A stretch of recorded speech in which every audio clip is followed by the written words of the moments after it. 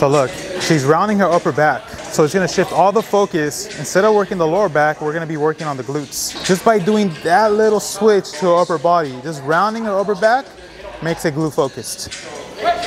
But it's very important that you guys do high reps, you know, like around 15 or 20 reps when you do this. You know what my problem is that I want people to reach their goals more than they want to reach their goals themselves. You know, that's a big problem that I have. You know, like if you know me, it's like I want the best for you. You know, I'm trying to get the best out of you. It doesn't matter if you're a client, a friend. You know, I'm always going to talk about goals. That's something I love to do. You know, I love seeing people succeed. I love seeing people win. So when I come across people that they just don't want to do anything in their life, you know, it kind of pisses me off. And that's just like, I would say that's my toxic trait right there. It's just like, I just want people to succeed more than they want to succeed themselves.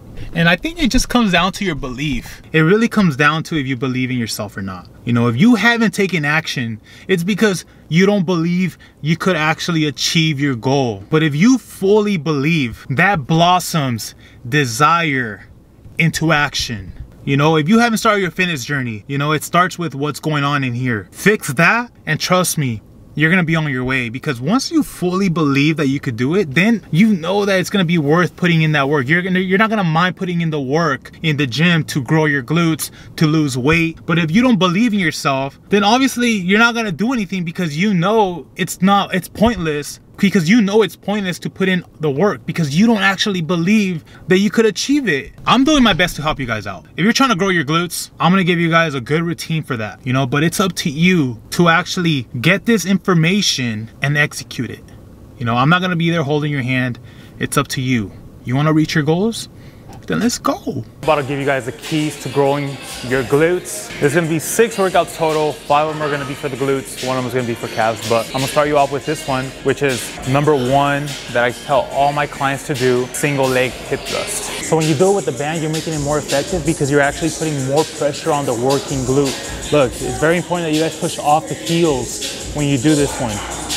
Okay, and that knee, that leg that's not being worked is going up in the air. Trust me, Lily is feeling it. She usually has a poker face, but I know she's feeling it. You know, that workout is really effective, but if you don't have the strength, a lot of people lack the strength to do a single leg hip thrust. What I recommend is, like, let's just say you're gonna do the left side, right?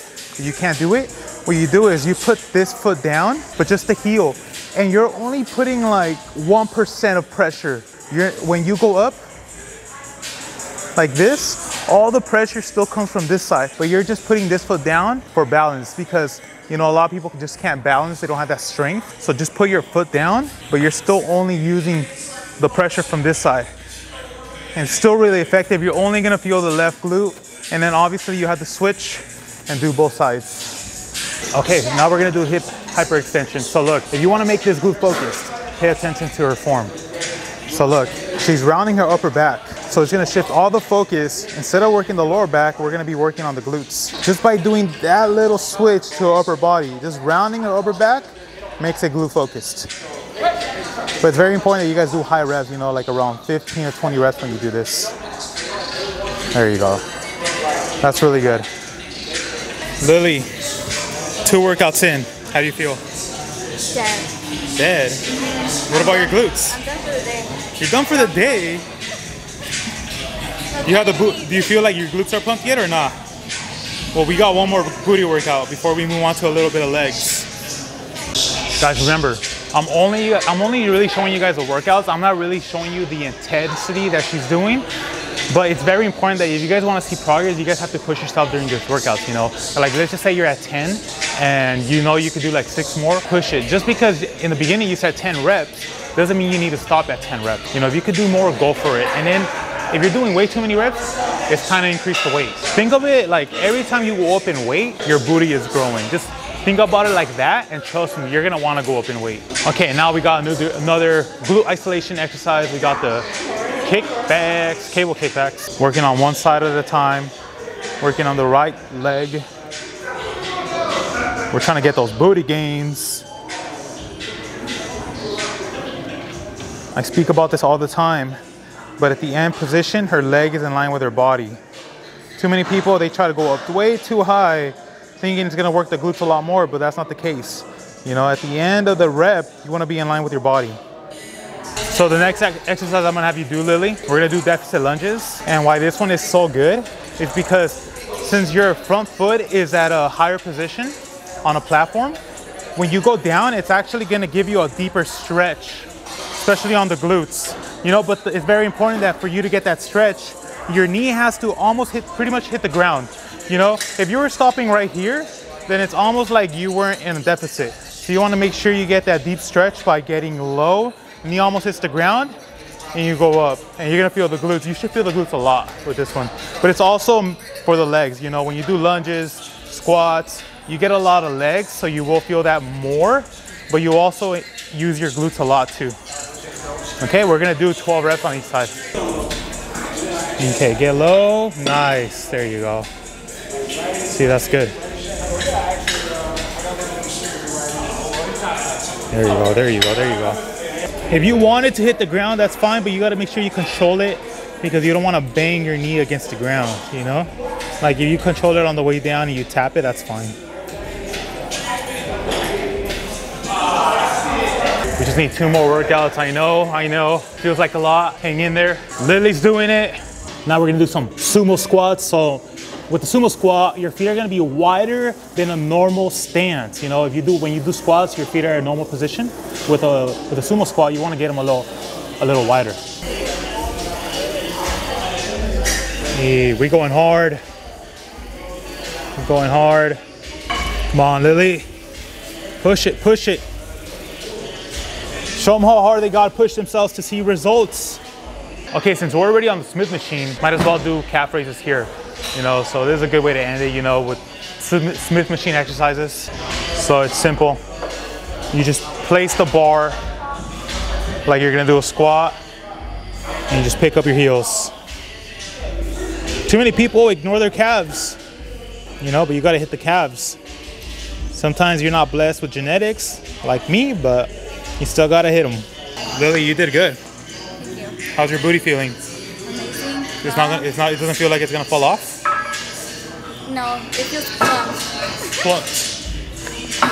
Other than the workouts that I just showed you guys, if you want to see results on your glutes, you want to see the growth, other than the workouts, something else that's very important is your diet. You know, you have to be either on maintenance or on a slight surplus to see your booty grow. So what I recommend for you to figure out your calories is that you're gonna go to onesoul.com. Once you're on onesoul.com, you're gonna click on the 3 little dashes on the top left, the little tab, and you're gonna scroll down to macro calculator. They're gonna ask you a couple questions, you know, what's your sex, what's your age, what's your height. One of the questions after that is, what is your activity level? Look, if you don't do a bunch of cardio, you're either light activity or light to no activity. You know, if you lift like 3 to 5 days a week, you're still not very active because you're not really burning a lot of calories when you lift.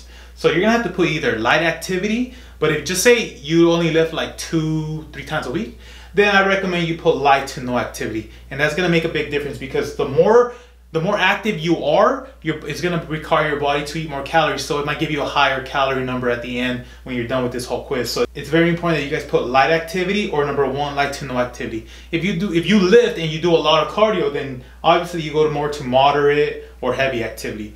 So after you answer all those questions on the quiz, at the end it's gonna tell you how much protein, how much carbs, how much fat, and how many calories you're supposed to eat. Those are the calories that you're supposed to eat consistently every day. I'm not talking about just 1 time or 2 times out of the week. If you're serious about your goals, you have to do this every day to get the best results. Okay, something else I want to go over right here. Protein. Protein is the hardest thing to consume in your diet.